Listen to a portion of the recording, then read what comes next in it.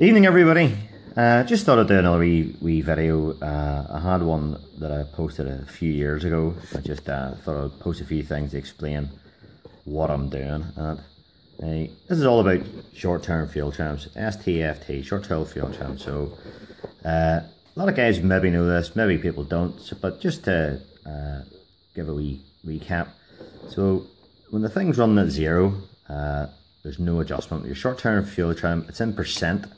So there's no adjustment when it's at zero. That means it's not adding fuel and it's not taking fuel away or subtracting.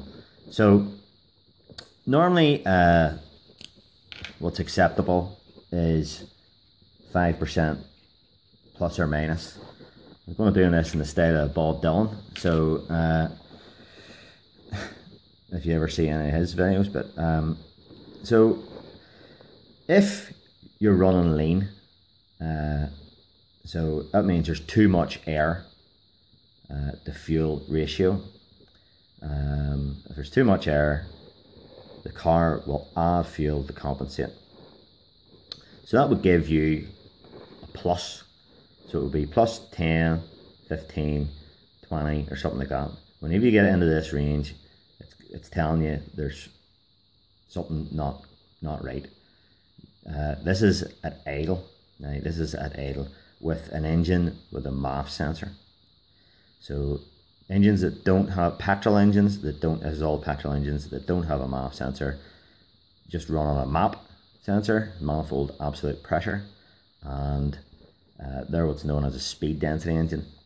Now things like vacuum leaks and stuff like that don't affect speed density engines just as much, but because the MAF is measuring the amount of air getting into the intake manifold, these short-term fuel temps are crucial. But they're a great wee tool if you can understand what the numbers mean for telling you there's something wrong. So there's a couple of wee quick tests you can do, just by blipping the throttle and tell you. So in the upcoming 1.5 minute video, I had a Honda Civic Type R. It had no fault codes, and it was just in for a service, and I discovered at idle it was sitting at 15%, plus 15% fuel trims. So that told me that car was having to add fuel to compensate because it was getting too much air in than what it was measuring on the MAF sensor. So on the flip side of that, if your car's running too rich, so say you've got too much fuel pressure, or there's a leaking injector staying open for too long, or the MAF's reading wrong, where these numbers come from is from the data from the O2 sensor before the catalytic converter. So it feeds back, whenever it's in closed loop, it feeds back into the ECU, that's why it's closed loop, and tells the ECU to shorten the pulse width of the injection to lessen the amount of fuel that goes in. So in this case, however, it's pretty common, and you hear about vacuum leaks an awful lot in a lot of people's videos. P0171, typical fault code for vacuum leaks. Might not be a vacuum leak now, it could be you've low fuel pressure or something like that, but very common to get vacuum leaks. So on this car I seen it 15%. Now it didn't flag a DTC, a diagnostic trouble code, or an engine management line, and the reason for that is that normally the engine computer strategy, if it goes to 25% or above, some cars are different now. It might be a 15, it might be somewhere else, but normally in around that 25 it'll flag a DTC. So you could be sitting at 10 or 15 or something like that, in around that range, and the car will think, well, that's acceptable, it's not too bad, and it's okay for that. Depends on other factors: temperature, ambient air temperature, air density, atmospheric pressure, and all that sort of thing, barometric pressure. So those are other things you need to check, that your baro is roughly equal to what it is, depending on your altitude and all those other sort of factors. So just go to the next page. So this is how I found this. Short-term fuel trim was plus 15%. That meant it was adding too much fuel, and it was telling me it was too much air. So what happens is, when your throttle valve is more or less closed, it's not completely closed, and your math's measuring the amount of air getting in.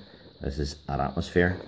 So we suspected that we had a leak coming from somewhere. So that meant there was air getting in that the math wasn't reading going past it. So it was getting air in the lambda sensor at the output then, or O2 sensor. It was saying, oh, that's a lean condition there. So it ordered the ECU then to add more fuel on the next pulse. So that's the loop, that's the closed loop. Now, how I found it was, I blip the throttle or hold the throttle at about 2000 revs. And what that does is it opens the throttle to atmosphere. So whenever it opens the throttle to atmosphere, the leak doesn't really matter anymore,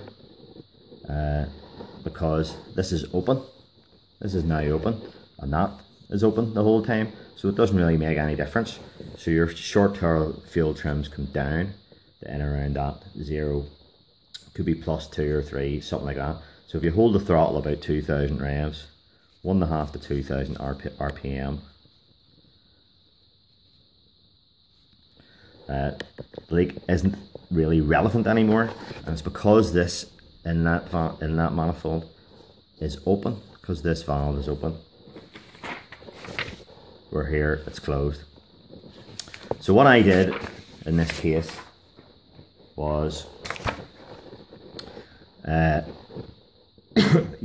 normal thing is to smoke the inlet manifold, put smoke in it, but in this case, as you can see, what I did was I started pinching off a few lines, and what we'll have is the brake booster or the servo, and there's a vacuum line. It's fed from the inlet manifold.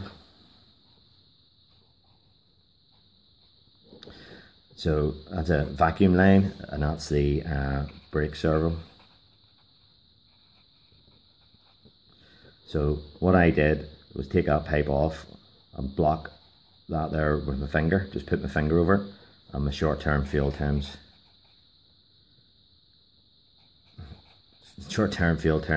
came down to near enough 0 when I did that. So I knew that I had a leak. So more than likely you would have thought it was a leak in the line, but in this case here it was the seal where the master cylinder bolts on to the servo itself. So it was that wee seal in there, and how I tested it was I took this pipe off completely and put a bit of fuel line onto that connector, and I blew through it with just blowing through it with my mouth, and I sprayed a bit of soapy water on there, and I seen the bubbles coming out.